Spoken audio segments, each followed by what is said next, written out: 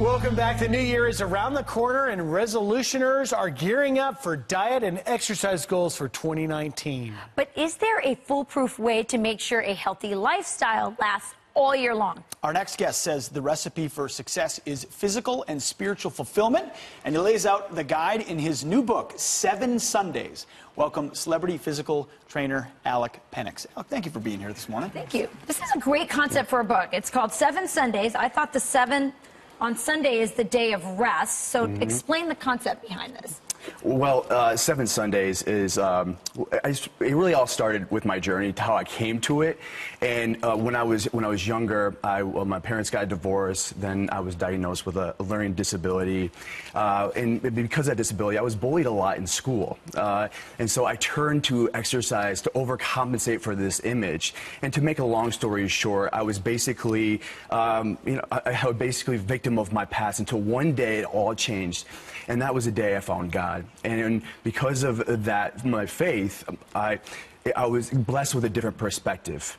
And now exercise was no longer a tool to shape my body. It was now a tool to prep me for the day, to get me ready to shape my mind, shape my emotions, and so I could connect with those around me on a deeper level. And so 7 Sundays is really about fulfilling that whole process. Much more holistic than just the physical. Yes, and fitness. Yes. Okay, so help us out. We need help on all fronts, Griff. Okay.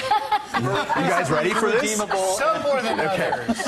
Okay. Well, I love circuits, and so I always love to have a circuit in my back pocket. We can do this a couple times a day to keep you're burning calories, which we all love to do. Okay, so what we're going to first start with is squats. I brought my orange weights. Oh, you want the orange tie? Okay, since you guys grab the dumbbells, we'll start with shoulder presses. So we'll have your feet staggered like this to keep it out of the lower back. We'll go all the way down to the shoulders, and we can do on a normal circuit, you do 10 reps of these, but let's do a couple. Here we go, and up, back down. Ooh, look at that! You guys are great. Look at that form. You don't like my muscles? I like your muscles. Yeah, I like your muscles. They look good. They look good. I promise. Okay. He's a tough guy. He's a tough guy. All right. So then we're done with that, and we go right into the next one. We can drop the dumbbells. All right. Okay.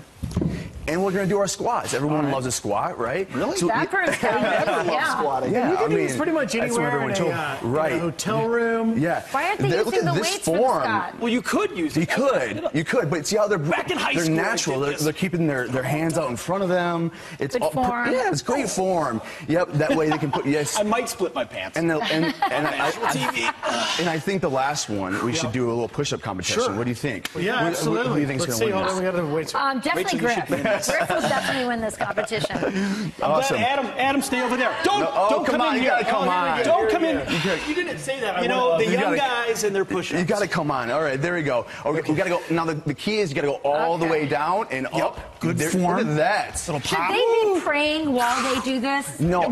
One of the things I actually tell my clients is that think about something in your life that you're dealing with that's a struggle, and pretend like as you're breaking through that, like yes, like it's you're being intentional when you work out. That's good. You're not perfect. How come you're not? You think about burping?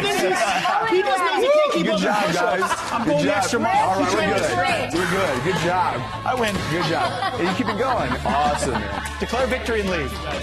Good job. Thank you very much.